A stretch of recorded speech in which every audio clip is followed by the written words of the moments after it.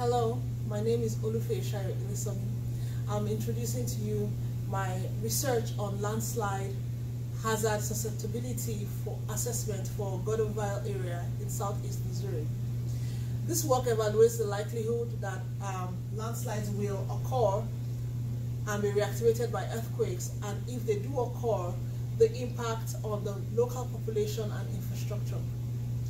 The study area is primarily dolomite and limestone, with major faults running northwest to southeast of the area.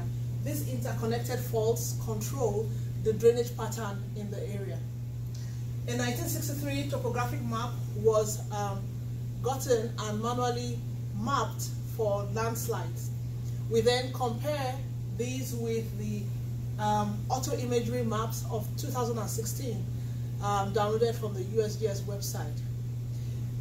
We then digitize these in ArcGIS environment and overlay the faults, dams, watershed, and geologic map on the area.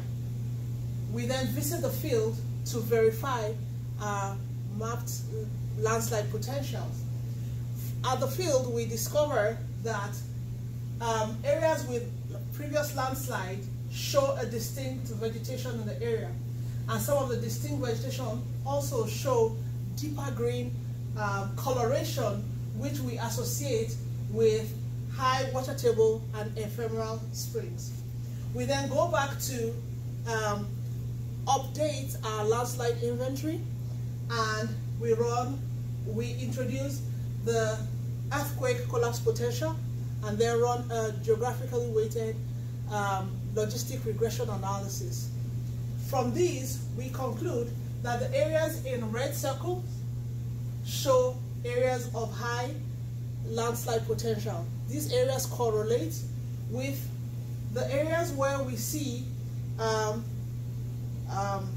rock type difference, we see faults, and they also correlate with the areas of smaller landslides that have the capacity to coalesce into larger landslides. What does this mean for the area? It means that in the presence of the high capacity dams in the area, 4 of the 7 we identified in the area have the potential to cause further damage should landslide occur in the presence of earthquakes. This means a higher risk for the population and the infrastructure in the area. Thank you.